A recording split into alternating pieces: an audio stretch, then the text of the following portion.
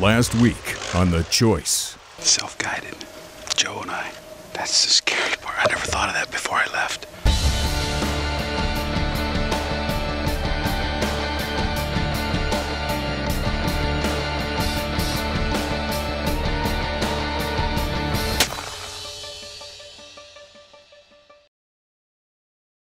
Welcome to this week's Choice, and like we said last week, this is the second part of the Do-It-Yourself RENFRO'S Alaskan Adventures Moose Hunt. That's right. With Z and Joe. That's right. And last week, Z got his bull. Z waylaid, man. His TC reached out and touched him, and honestly, it wasn't that far of a shot. No, it really wasn't. But this week, Joe's up. This week's lucky logo is Caldwell, though. Caldwell, lead so sled. Look for keep the it Caldwell stable, logo. Keep it accurate. That's what Caldwell will do. Oh, my goodness. I'm telling you what. At the end of the show, we'll tell you what to do when you find that lucky logo. I'll tell her what to do.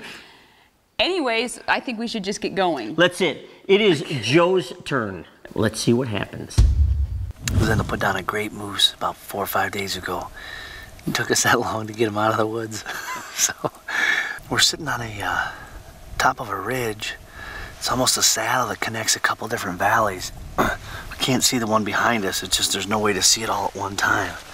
But our camp's about over a quarter mile to the southwest. The weather's changed a lot since we first got here. When we first got here, we were sweating to death, and bugs were eating us alive. And we haven't even been here that long, but maybe 7 days.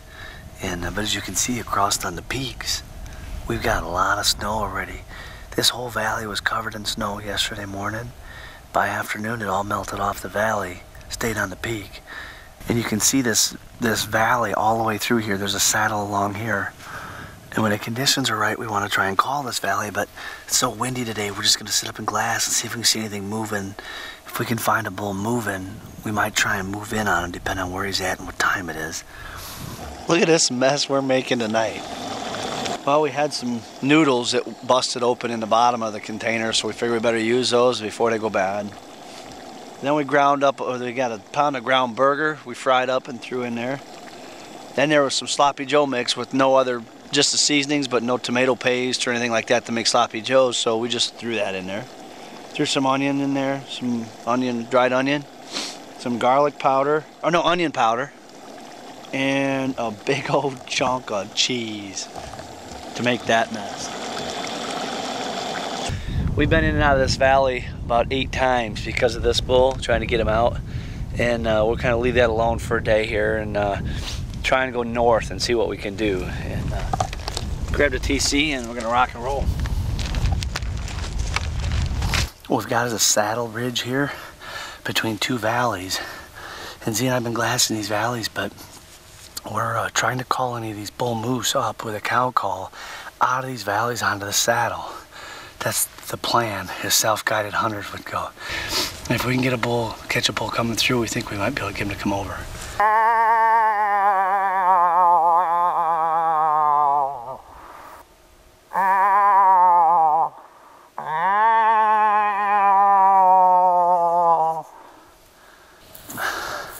Well, when you're self-guided, you gotta call, even if you haven't called before. Hopefully that sounds like a cow in the heat, not a dying cow. We're gonna sit up on this ridge now and glass both these valleys and see if any of these bulls that might be responsive to the sick thing I just made. So, see, yeah, he stopped.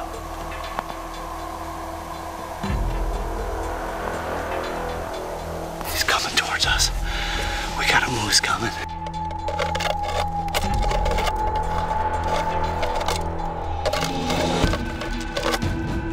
We just called the bull out of this valley. You know, we lost him right up here. We're not sure where he's at now.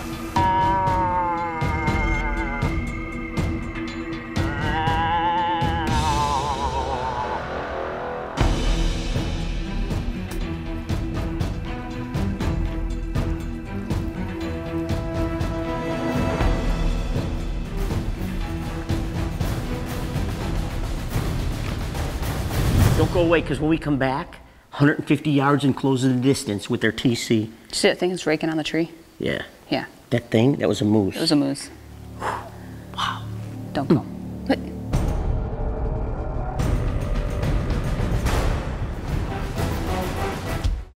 Welcome back. Anticipation killing you? Ouch. This has been a lot of great moose footage. This is unbelievable. These two shows are awesome. And now it's Joe's turn. That bull, when we left for commercial, was 150 yards. So let's see what happens. His TC could reach out way over that, but... We'll see what happens.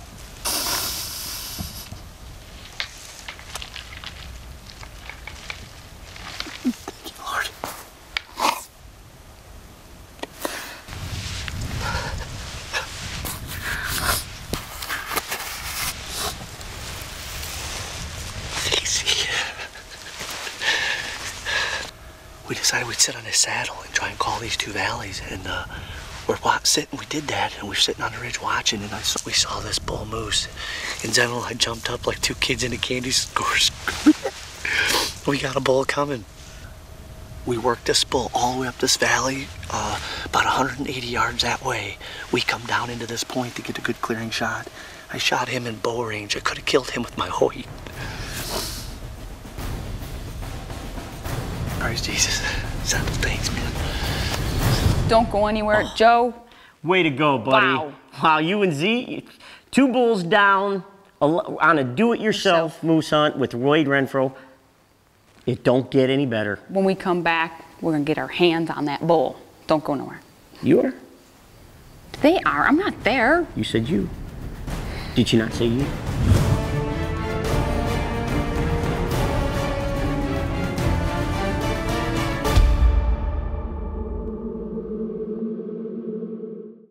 Welcome back to The Choice. You know, we just witnessed what it takes to do a do-it-yourself hunt, and the guys did a phenomenal job. And now they're going to walk up. Joe's going to get his hands on his big Alaskan moose. Unbelievable, huh? We're proud of you guys. Look at that. Oh, man. Look at that. Oh, what a beautiful animal. Alaska, self-guided, and Z and I shot 2 moose. That's awesome. I can't even tell you how I feel. That was cool. I'll tell you what, the experience of coming on a self-guided Alaskan moose hunt is far beyond you can imagine. Zendel killed one the other day. We had his bedded. We went down, got right in his bedroom, raked him out. This one we decided, because we haven't found another one by spotting, we came down in this saddle, started calling through this saddle in the both sides and pulled him up to us. We think this is probably a little bit younger bull than Zendel's, but he was aggressive. Look at this. He is tore up. Look up here. Right in here, this is all tore up. This paddle is cracked all the way across the back. He's got scars on his side. He's missing hair on his neck. I'm giddy right now, but we still got to hike this back to camp too. We should be less than a mile, and it's not all uphill like Zendel's was. So we're stoked. Good morning, Felicia. How are you today? Can you hear me okay? Okay, this is Joe and Zendel. Good. We've been trying to get a hold of Wade here. We had no signal last night. If you could try and get him the message that we do have another bull down, and we should have it up this afternoon. Gonna strap it in the rest of the way in. He should be good and snug. All we got left to pull out now is the head and the horns. And Zendel and I, our moose hunt is done.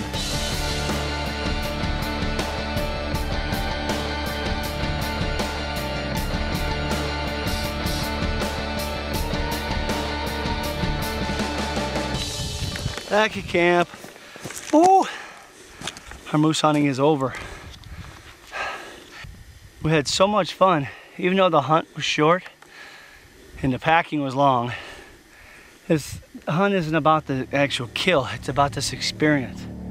When you're going out in a wilderness type hunt, a wilderness situation, you want to make sure you have the right gear with you for survival.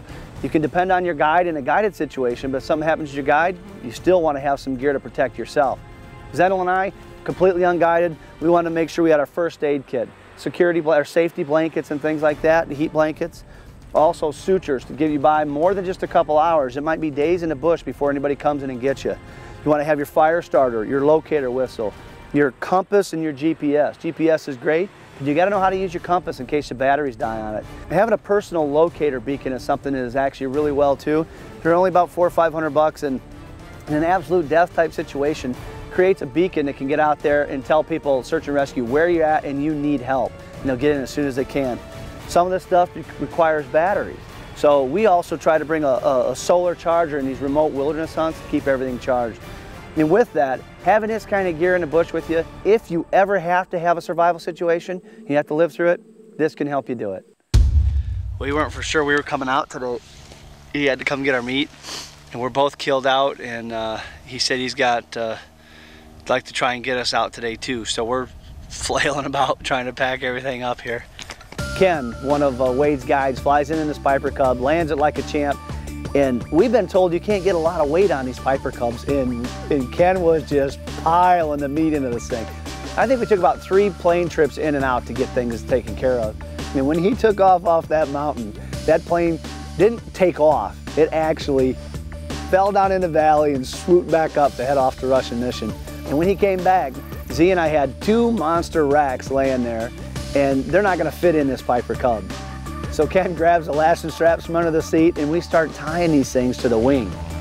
When I got in the plane and took off, I said to him, I said, Ken, how long you been a pilot? And he goes, not a pilot, I'm a mechanic. So as I look down in the valley of the Alaskan tundra wilderness, I'm thinking, great. He said, no, I'm just kidding you, I've been flying for a long time. If you want a true adventure, you go to RENFRO'S, and you're gonna find it up there in the Alaskan wilderness.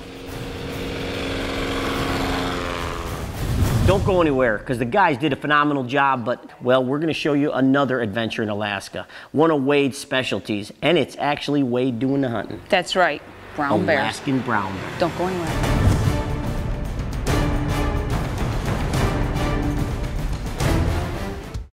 Welcome back to The Choice. Now, like we said earlier, brown bear, Wade Renfro, lots of action, big gun. Big bear. Huge bear. Arr.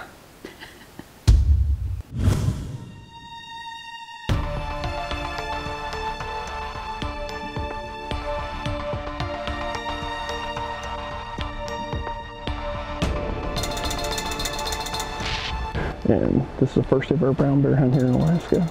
We're gonna glass this creek for a while and see if we see anything. And if not, we're gonna walk across the ridge and start glassing on the main river.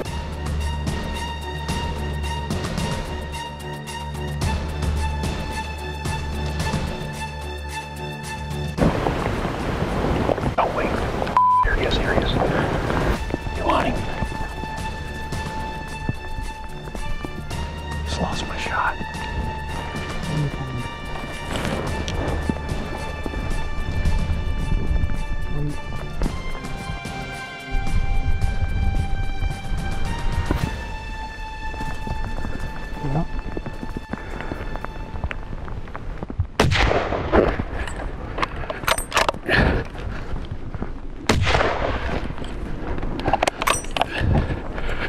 Keep watching him. All right, well, we got the bears wounded in the brush right over here. We're gonna give him a little bit longer, obviously. Let him hopefully die. I think I hit him a little far back on the first shot. Second shot, I think I broke his front shoulder as he was going in. I don't think he's gonna go anywhere, but he's definitely still alive. We're watching, he's only about, 90 yards over there and the brush keeps moving, so we're gonna wait him out. All right, well, we're gonna walk down there and take a look and see if we can find him. I think he's still laying in that patch of brush right there. We haven't seen it move for a while, so we're gonna sneak in there and take a peek.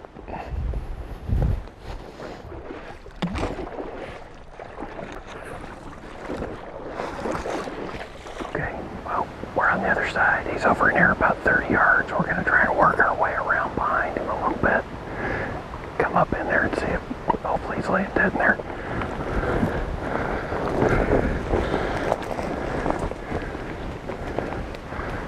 Right there.